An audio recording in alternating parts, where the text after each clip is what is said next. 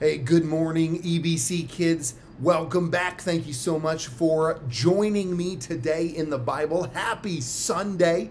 We get to come to church. We get to worship our Savior. We get to praise Jesus. We get to exalt Him and definitely get to get into His Word and grow as Christians. And today I want to do that with you just for a couple of minutes before church today to really get us into a heart of praising Him and worshiping Him. Really excited for today's devotion. We're in Colossians chapter 2, the book of Colossians chapter 2. The Bible says in verse 9, speaking of Jesus Christ, our Savior, our Redeemer, for in Him dwelleth all the fullness of the Godhead bodily, and ye are complete in Him, which is the head of all principality and power. We could keep reading and keep going. There's some big words there, so give me a couple of seconds and let me just explain those things to you. That word Godhead in verse 9 is referring to God the Father, God the Son, God the Holy Spirit, all three in one.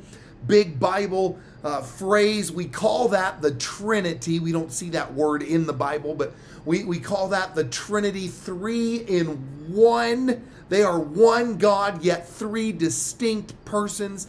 God the Father, God the Son, God the Holy Spirit.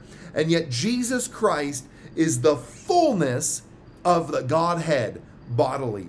Our Savior Jesus is God Himself. He is God robed in flesh. He is God, but we could see Him because God's a spirit.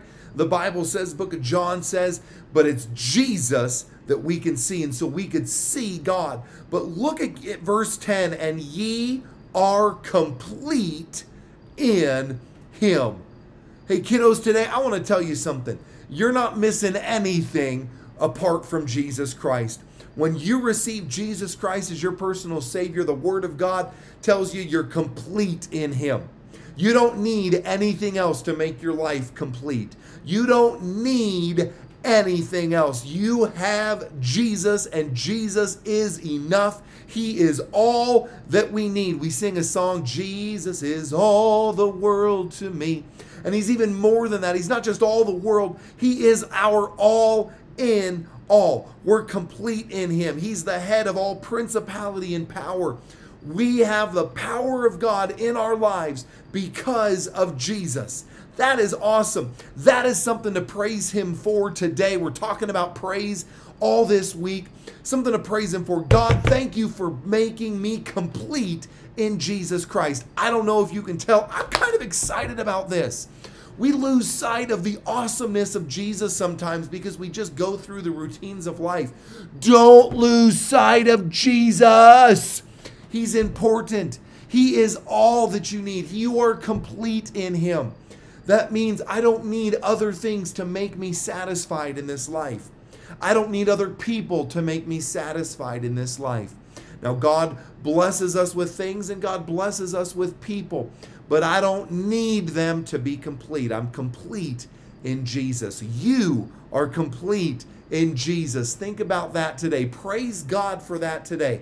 I am complete in Him. In case you don't know what the word complete means, it means finished. It means everything that you need, you're there. To complete something is to finish it, to cross the finish line, to run fully and be done. I'm complete in Jesus. Guys, I love that. I'm excited to come together today to worship Jesus Christ. I pray you're going to be there with me. I'm excited for it all. Please continue to keep praying for Mrs. Lehman. She's still not feeling good. And God's going to do something. I know. I trust Him. I believe Him. But in the meantime, we're just going to keep praying for God to work mightily. Let's pray together today for the Word of God to be preached, that our hearts would be open to it. Thank you so much for joining me. Don't forget, you're complete in Jesus. Father, thank you. Thank you for Jesus. Lord, I can't thank you enough for Jesus. You are so good to us. Lord, we praise your name. We lift you up today because of Jesus.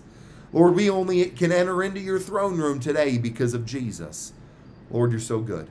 I do think of my dear wife, and I pray you'd strengthen her and help her today. Continue to heal her from this nasty tooth infection, this thing going on, Lord. We don't know what it is. I know you do. I'm just trusting you completely for the outcome, knowing that you're going to heal and you're going to answer because you are a great God. Strengthen us today as we come together to worship you. Pray, Father, our spirits would be right, our hearts would be right. We'd be ready to receive what you have for us, to lift your name up in praise. I love you. Thank you in Jesus, our Savior's name. Amen. God bless you guys. See you soon.